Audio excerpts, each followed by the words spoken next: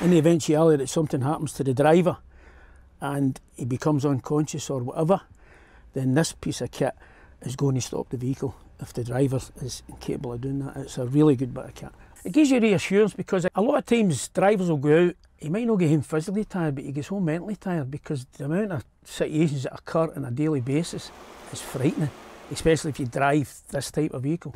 So what happens is, when you pull that, every light at the back of this vehicle is flashing. So if you're behind this vehicle in a car, it's letting you know there's something happening here.